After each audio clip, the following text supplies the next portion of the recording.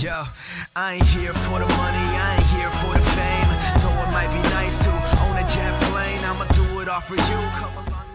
Alright guys, welcome back to another Minecraft video. Today we're going to be talking about upward hybrid defenses. So if you guys haven't seen my latest video, go to that video and it'll feature Tiger Sleep's cannon on how to upwards hybrid. And basically, if you don't know, I'll quickly go over it. It's basically a method of raiding where you reverse slab bust, which goes upwards, and you can break through water layers of floors. And these are floors right here.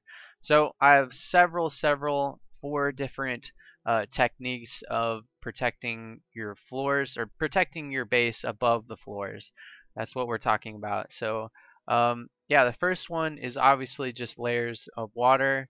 The good thing about that is it stops reverse left shooters, and this is it's not a new type of cannon, but it's a better one than Tiger Sleep's. It can stack, so it slab busts twice. Basically how it works is you slab bust right here, it shoots upwards, and then it gets over left because it's a upwards left, and then it slab busts down. So then you stack a bunch of sand like that in one shot instead of one at a time, one at a time, one at a time. So definitely I'll probably feature that type of cannon probably very soon if you guys would like.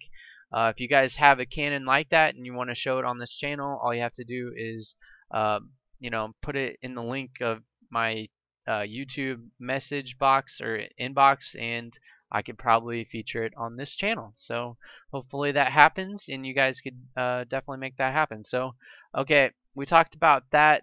The good thing about this is you can't reverse left shoot as well, because you'll have to just keep on doing that several times. But I made this box to symbolize massive gaps in between your floor and this is the ceiling. It's opposite. We're talking about this is the ceiling and this is the floor. Say if you had chest right here.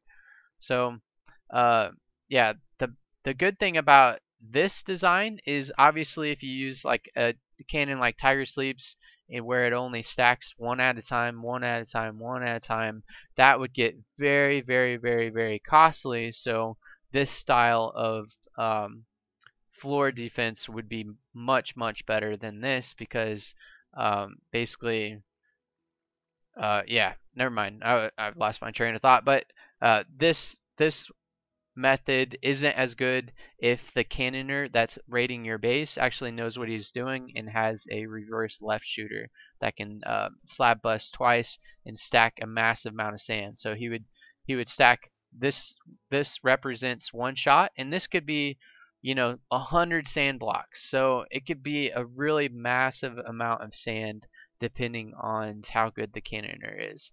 So, and that would be 3 shots, so it would only take a couple of shots to actually break through however many distance of blocks of water you have in between your floor and ceiling.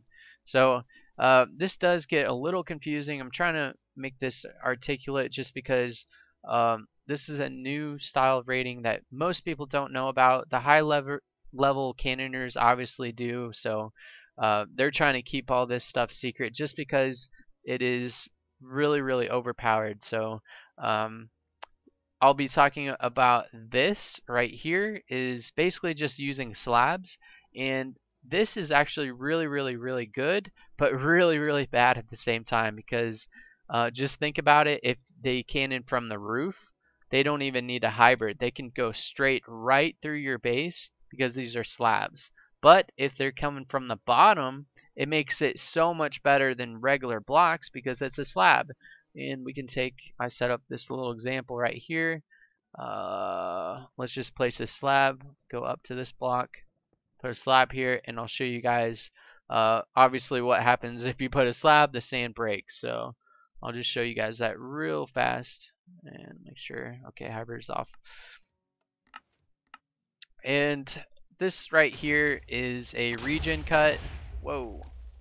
Okay, so let's see if the sand entity is still. See, the sand broke right there. Sorry, I got flew back, but Obviously, slabs, you know, protect or make sand not stack. So this would be really, really great for this style if there's a huge gap, because then he would reverse slab bus so that the sand and TNT come up here and then they go left and then slab bus down. So you'd actually have to break that with the TNT and then you would have to stack. So it would just require a little bit more, you know, more shots with the cannon just because you have to break all these slabs.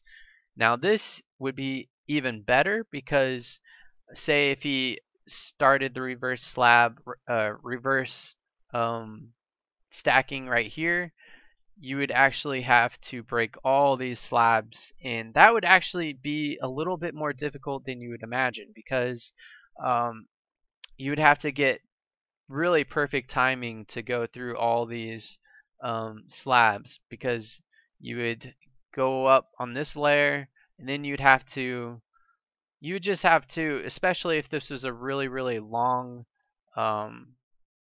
say a long floor or a wide floor, you would actually have to get some good timing.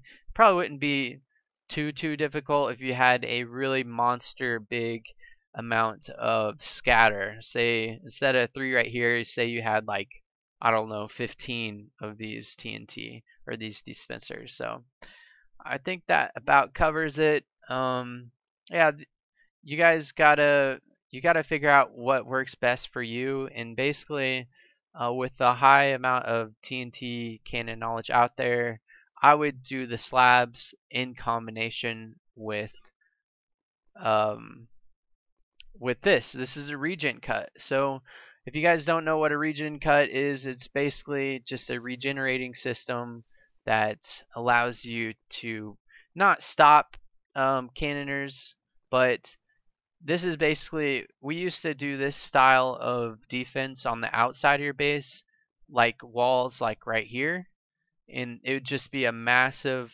cut that regenerates. But you can obviously use it for floor defenses also. And I shouldn't have to say this, but Guntroller has extreme slow lava flow, so it wouldn't work on Guntroller. I wish I didn't have to say that, but most people are be like, "Oh, it doesn't work on Guntroller. Why would you even make this video?" But you gotta remember there are lots of other servers that people play on, so I'm trying to, you know, cover most of my bases. So this right here is basically a regen cut. So let's stack sand. Let's get the same block, and then let's stack sand on this block. So this is how you would do it with this cannon. You just stack one at a time. You keep doing it, you keep doing it until you're ready to actually go up the same level. So let's go right there. That will reverse and then upwards to the left right there. So let's watch it work. And here we go. I'm just going to put a couple more sand, and then you obviously have to put scatter on. So here we go.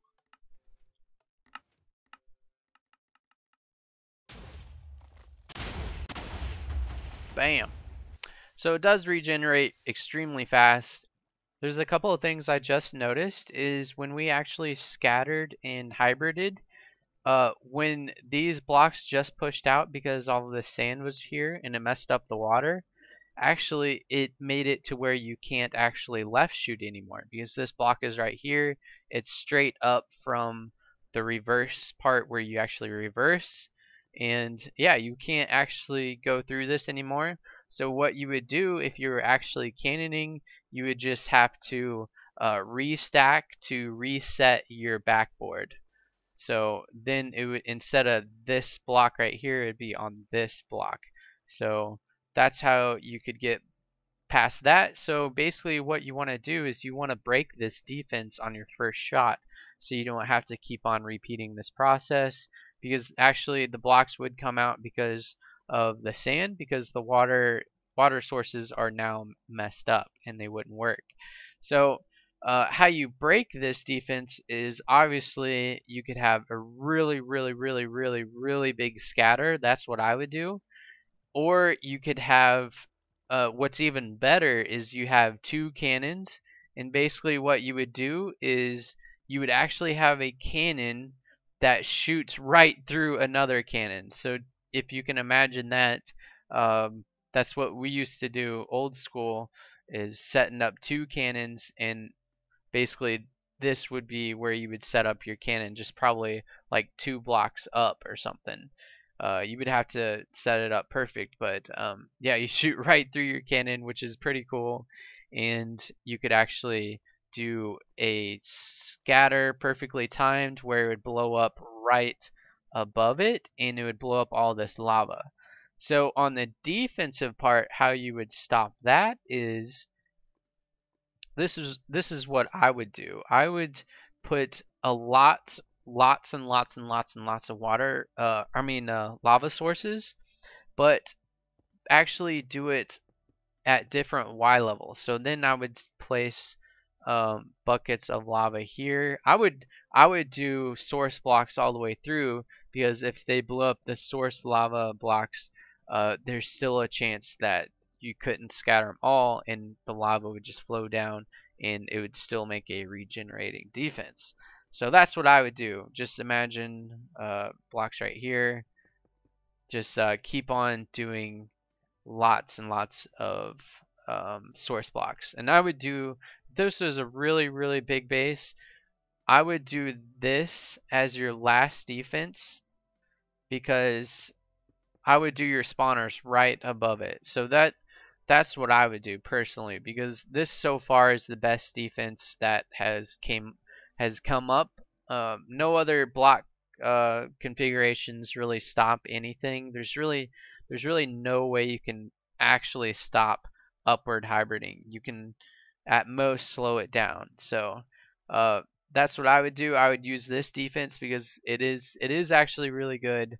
If the cannoners, it takes a lot of time setting up two cannons, and have the perfect timing, and it takes a lot from the cannoners to do that perfectly. So like I said, keep on doing the source blocks of lava, and that will help you out. And then obviously you can't stack this defense. What I mean is you can't do a regen cut on top of another regen cut, because because water's on the underside, if they scattered this up top and the water, flowed down, it would just break this defense. So obviously you can't do that. You can only have one regen cut, and then like I said, you would use slabs so they couldn't stack sand as easy. If this was all slabs right here, they would have to blow up these slabs, and however far until your next level is, it could be 20-30 blocks, and that's just even more sand they have to stack, so it just costs more and more and more. So that's why I would use slabs. So I hope you guys enjoyed this video. I know it's kind of long, but there's a lot of different elements when you talk about defenses, because there's so many different types of cannons that can break certain types of defenses. So it's always like that. You're going to have positives and negatives for each type of defense. So I definitely hope you guys enjoyed this video, and make sure you hit that like button, guys. So I'll see you guys next time.